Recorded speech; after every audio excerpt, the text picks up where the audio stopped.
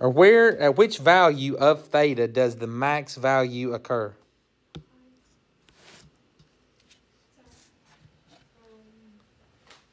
It's not pi. So think about which equation we're looking at. We're looking at sine. When I think on the unit circle, sine is equal to the y value. And so where does my y value reach a maximum? X is 1. Wait. No. When sine of 3 theta equals 1. No. Yes. Yes. Where sine of 3 theta equals 1. But what's the theta? Where does it equal 1? You're right. 1 is the max.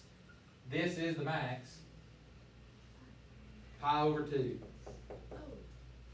You guys don't remember back to, again, I'll go back to that unit circle rotation. Sine is the y value.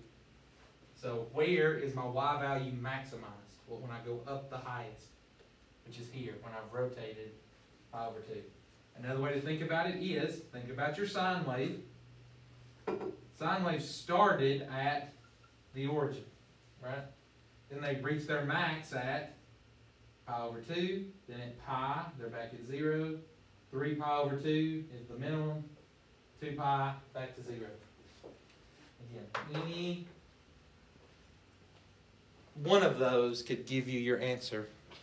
That the theta, or really in this case, the 3 theta needs to be pi over 2.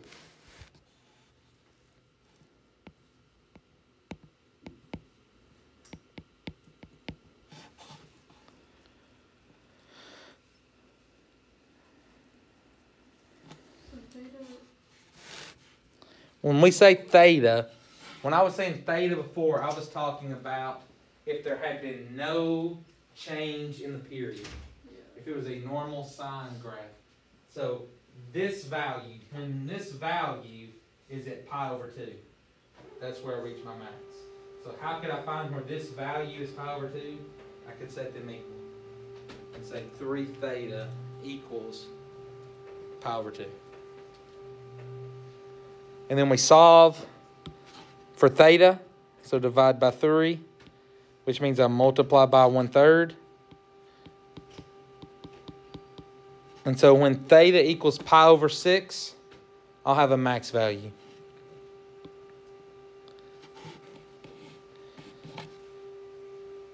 Now, here is the unique thing whenever we have a period change, like we have here.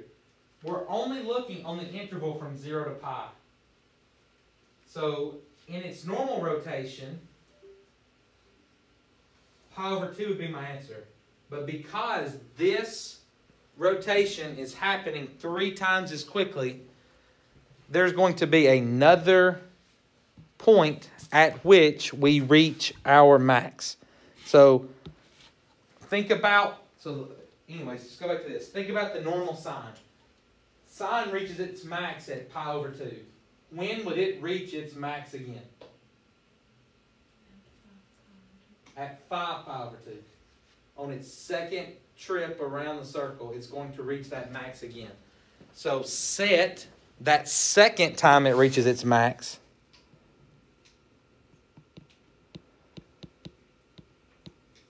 to also be equal to 3 theta. And then you'll see what I mean. If I solve this one, divide by 3, or multiply by 1/3, I get theta equals, this is 5 pi over 6. Is that between 0 and pi? So this one's also a solution. At this point, you might could figure out where the next one's going to occur. The next max. Where is it going to be? 10. Not 10. It's Not 11. 9. Maybe it's 9. Oh. Okay. Oh, The it's next 4 now. max would occur at 9 pi over 6. Is that between 0 and pi? No. So I don't have to list that one. Okay.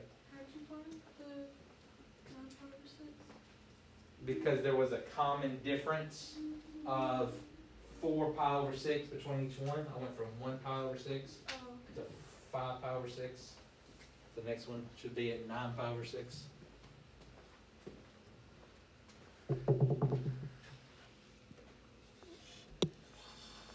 Anything else here? Now, what is the minimum value of R? What's the lowest value? I think you said it, but I coughed right over it. -5. How do you know? The minimum value is -8. -8. Okay, that's fine. Min value is -8. Or again, that same explanation as before. The minimum value of a sine wave is -1. So if I plugged in -1 for sine of 3 theta, I would get an output of -5. So either way you want to explain that. There's your how do you know. They said when sine of 3 theta equals -1, R has its most negative value. Whatever. At which value of theta does this minimum value occur?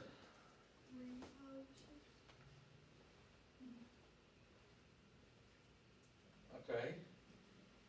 Smarty pants. How'd you get 3 pi over 6? 2/35 times 1/35, or 1/3. Wait, yes, sure. No. Wait, 3 over 2. 3 over 2. So the normal sine graph reaches its minimum here at -1. You got it right, but you like skip steps. So I was just, we normally can't skip steps in here. People get lost. Okay, so the normal rotation here is 3 pi over 2. That gives me the minimum value. But this time the period has been changed by 3 theta. So the minimum will occur whenever 3 theta equals 3 pi over 2. Divide by 3, which means I'm multiplying by 1/3. And so I get theta equals, you can cross reduce. That's going to be, you said 3 pi over 6. I'm going to write the reduced form of that.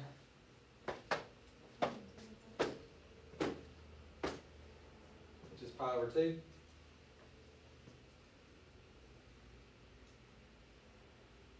Could it reach its minimum value again?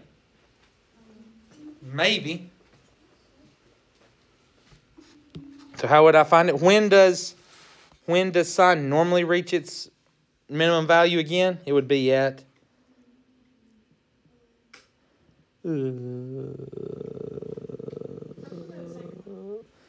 it reaches its first minimum value at 3 pi over 2. So when would it reach its min value again? 6 pi over 2.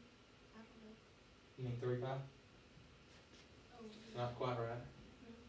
Oh, then you would add 9 pi over 2. You mean pi over 2?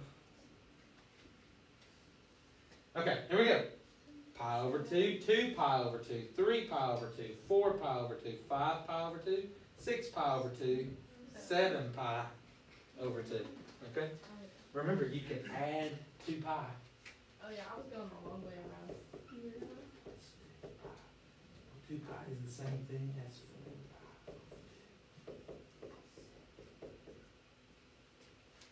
pi. I digress. Okay, so I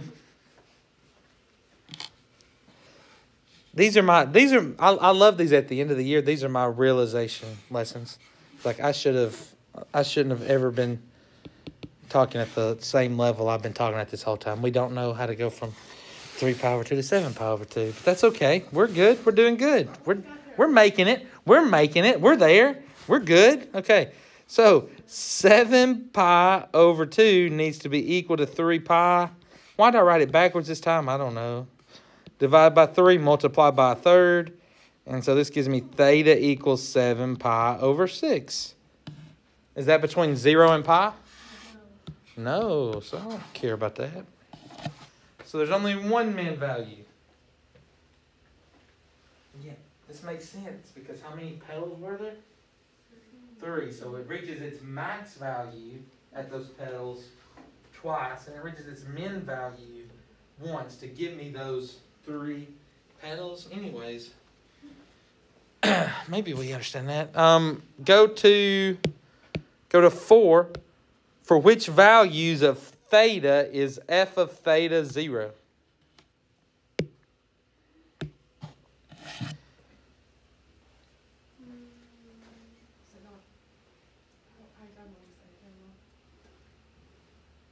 So we're thinking about, we're drawing petals. Petals are going to, they're sine petals, so they start here. Never.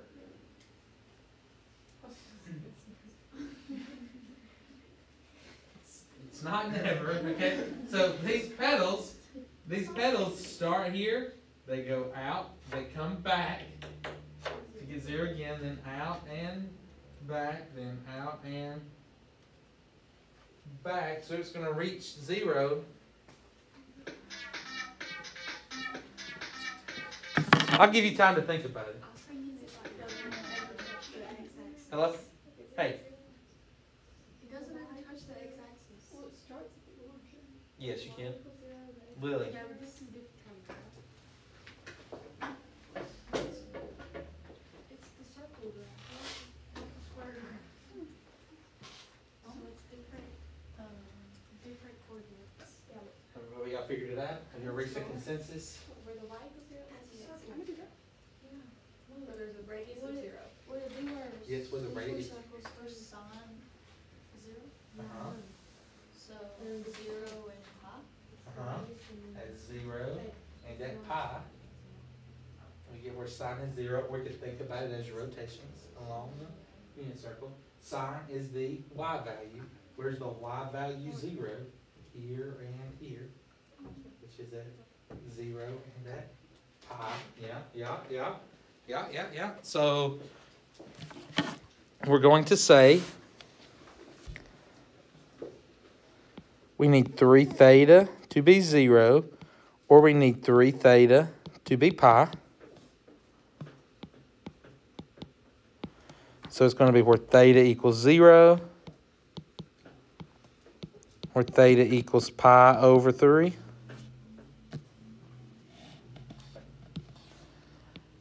Are these going to be the only 2?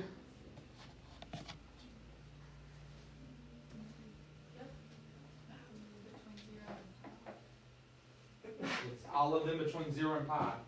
So there could be more because of the period change, right? Because this is 3, it's 3 theta. Means it's happening 2 pi over 3. And then, well, that just goes back in the circle. Which is? Pi. Uh-huh. So, wait, it's just pi. just pi Yeah. is the only. So there's 4 times it reaches 0. Again, think about it. If I'm drawing 3 petals, this is sine. So sine does not start at the max value of the petal. Sine starts at 0. So if I'm drawing petals, I'm starting here. There's 1, 2, 3, 4. Right? There should be 4 times it reaches 0 to draw those 3 petals. And so again, just like we did before, you could either see the pattern from 0 to pi over 3 to 2 pi over 3 to 3 pi over 3. Or if you didn't see the pattern, you could go, when's the next time the graph gets to 0? That would be at 2 pi, right? You see, I'm doing it a different way. I get theta equals 2 pi over 3. And then when's the next time the graph gets to pi? That would be at 3 pi. So I could do 3 pi divided by 3, which is pi. All these are just different ways to wrap your mind around what's going on. I'm not wrapping my mind. Okay, good. You're doing a good job then. No, I'm not. Oh, I mean, you're not. Yeah, would you help me? Uh-huh. I don't understand it.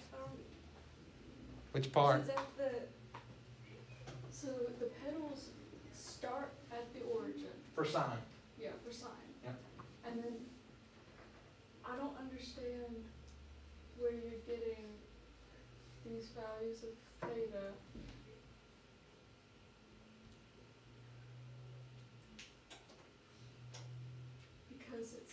the origin, and then it just loops back around. Is it? Back to the origin. I don't understand it. Which,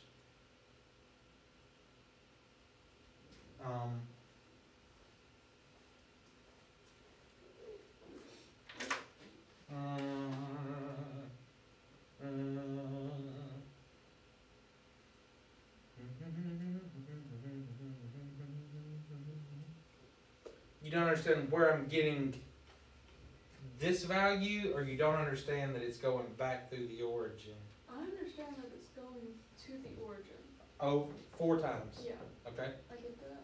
But you don't know where I get this value from. Yeah. Back to our, go back to beginning of the semester. Unit circle. We discovered that cosine equals the x value, sine equals the y value. So because this graph is a sine graph, then on the unit circle, I'm thinking about y values. Y values of the unit circle. So if I'm looking for where sine is 0, I'm really looking at where is the y 0. So on the x-axis is where my y value is 0. So this is a y value of 1, negative 1. This is y value 0. So how much did I rotate to get to this point, a y value of 0? None. So I got that from. Where else could I rotate to get there? Pi. So I got that one from. And then that is for a normal sine graph. But this equation is 3 theta, which means it's happening 3 times as quickly. Which means then I'm having to check more rotations to get there. So where's the next time I would normally reach y 0? 2 pi. That's where I got this one from. And then when's the next time I would normally reach there? 3 pi. Right? Because we're going from 0 to pi to 2 pi to 3 pi, 4 pi, 5 pi. And so I took every one of them and I said, I want to know where 3 theta equals 0, pi, 2 pi, 3 pi. And then I solve each one algebraically. Get theta by itself to figure out what I'm actually plugging in. So I divide them all by 3. So we get 0. Divide by 3. Divide by 3. 2 pi over 3. And divide this by 3. That's where I get pi. That's where I get my 4 from. Okay, that makes sense. Thank you. Mm-hmm.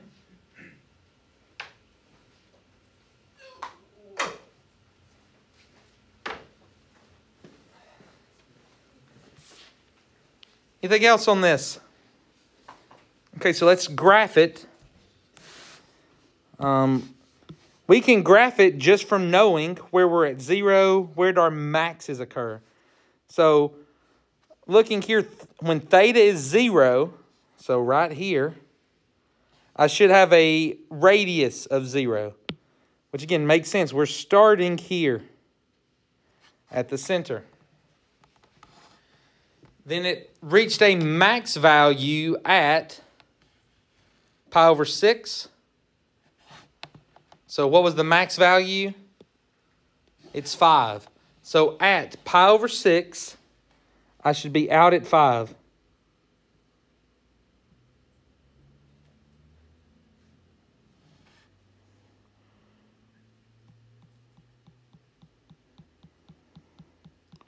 Which means, again, I'm not going to be able to draw this very well. I'm going to be something like this, right? Between 0 and pi over 6, the first petal is being drawn out to that max value. And then when does it come back to 0?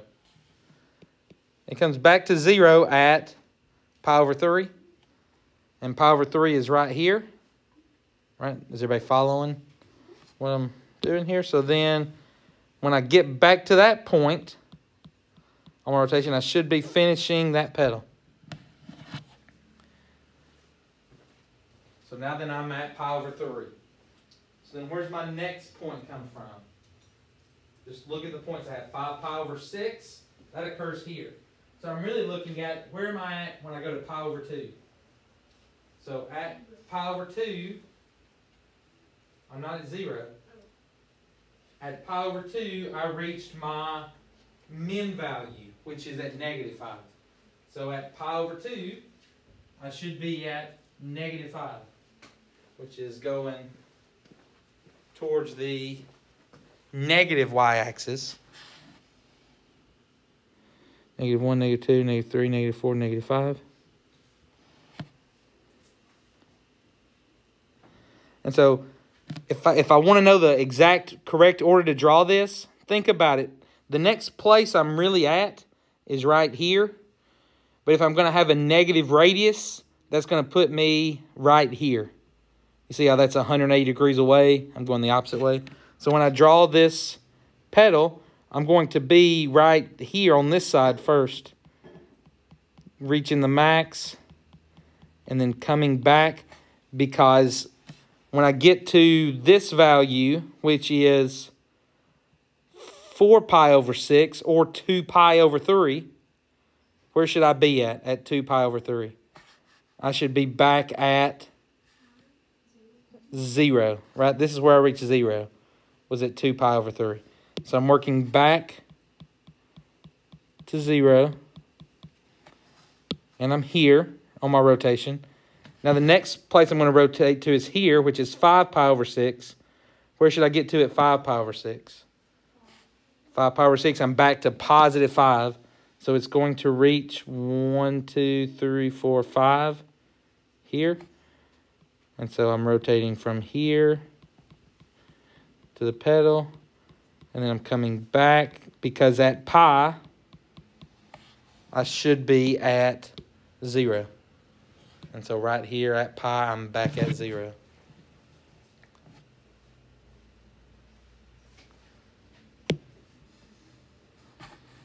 Any questions about what we did there? Just using theta and whether my radius was positive or negative to graph that. So now complete the table to indicate whether the radius was positive or negative on each interval and whether that radius was increasing or decreasing. So first, it wants me to look between 0 and pi over 6. So between 0 and pi over 6, which is from here to here, was the radius positive or negative? Positive, because it's actually in the right position, right? We're right here with that rotation. So the R is positive. Was R increasing or decreasing? Increasing, right? It started at 0 and it ends at 5. So it was positive and increasing. What about between pi over 6 and pi over 3, which is right here? Is the R positive or negative? Still positive. Is R increasing or decreasing? Decreasing. We're going back to 0. Now between pi over 3 and pi over 2, was R positive or negative? R is negative here, right? We're going in the opposite direction. So the R value was negative. Is it increasing or decreasing? What is R getting closer to? R started where? At 0. What's R going to? So is that increasing or decreasing? To go from 0 to -5, it is decreasing. So while your absolute value of your radius is getting bigger, that's why the radius is growing. It's just in the wrong direction. So it's still technically decreasing at that point. Now, between pi over 2 and 2 pi over 3, is my R positive or negative? Negative. Is it increasing or decreasing? It's getting closer to 0, right? So it would be increasing there. And then between 2 pi over 3 and 5 pi over 6, is R positive or negative? Increasing or decreasing? Increasing. And then between 5 pi over 6 and pi, positive and decreasing.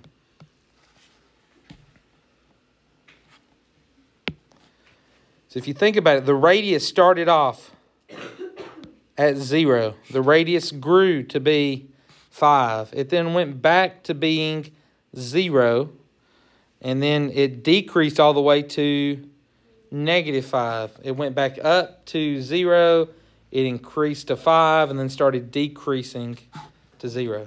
So you kind of see how that follows along. I'm increasing to 5, then I decrease to 0, I decrease to -5, increase to 0, increase to 5, decrease to 0. So what happens when it gets to 5 right here? This is what we consider a max value. When it got all the way to -5, this is a min value. Back up to 5 would be another max value.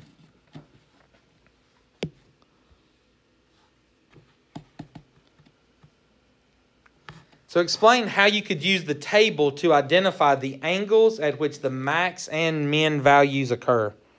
So pretend like you didn't have these intervals. Say you just had this table. How could you know where a max value occurs?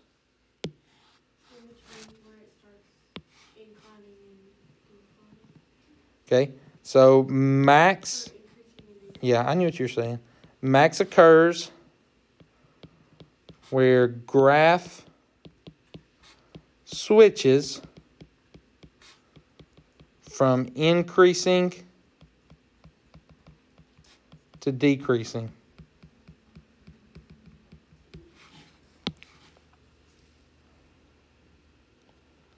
What about the min? Where does the min occur? From decreasing to increasing. Right, you see where it's switched, there's a min. Here where it's switched from increasing to decreasing, we hit our max. Increasing to decreasing, we hit our max. Right, that's just like any graph. That's the way all of those occur. So the max occurs where we switch from increasing to decreasing. I would say the min occurs where graph switches from decreasing to increasing. Right, you're just literally switching.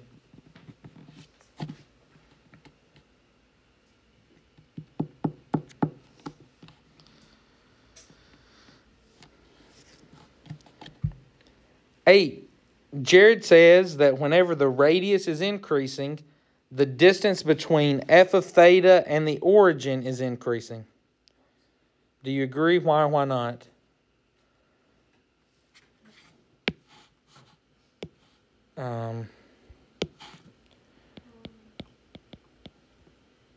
Jared, wrong.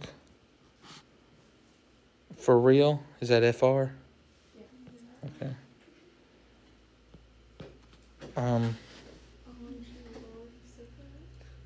Yeah.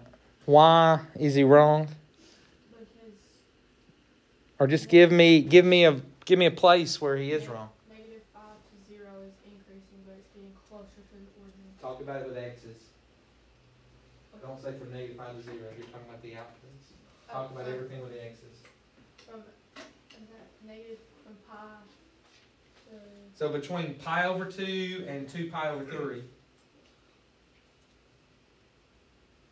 r was increasing. But it was getting closer to the origin, right? We're getting closer to 0. So talk about it on x intervals. Don't ever talk about it with outputs. Never. Because it's a function. Each input has exactly one output. So that's why we talk about them that way. I actually think they do a bad job explaining theirs. Jared, wrong for real. I would say between pi over 2 and 2 pi over 3. Or you could be very official and write it this way. Between pi over 2 and 2 pi over 3, r is increasing, but getting closer to r equals 0 or the origin. So that's called a counterexample. I gave him one example that goes against what he thought was always true.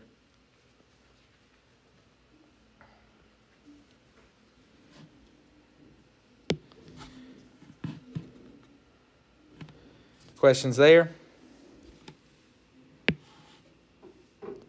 9, find the average rate of change. What signals are going off in your head when you see average rate of change? The slope formula. So we're going to be using y2 minus y1 over x2 minus x1. Now let's get in the habit of writing this down, because on your free response AP test, you're going to have an average rate of change formula. And you can't get it correct unless you write a difference quotient. That's what this is. This is a difference quotient. Okay, so let's get in the habit of writing that down every time we see a rock. Getting ready for that exam. Like I said, all those kind of specifics, like what I'm explaining to you, we're going to go over those soon.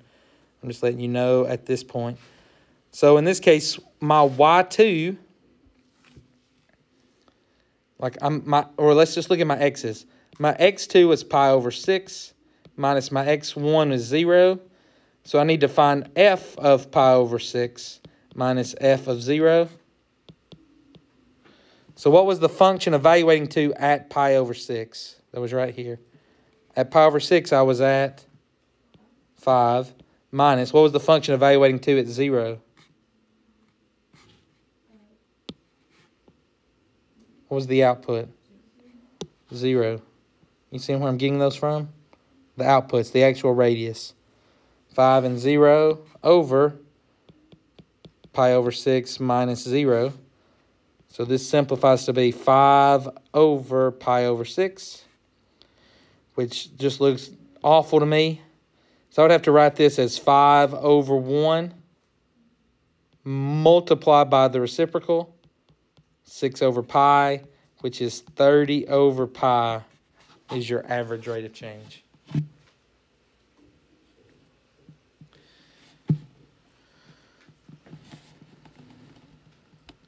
Write a sentence interpreting your answer. Oh, gosh. Well, because you have to understand what the numbers are doing. Between 0 and pi over 6, the R changes at an average rate of 30 over pi per radian.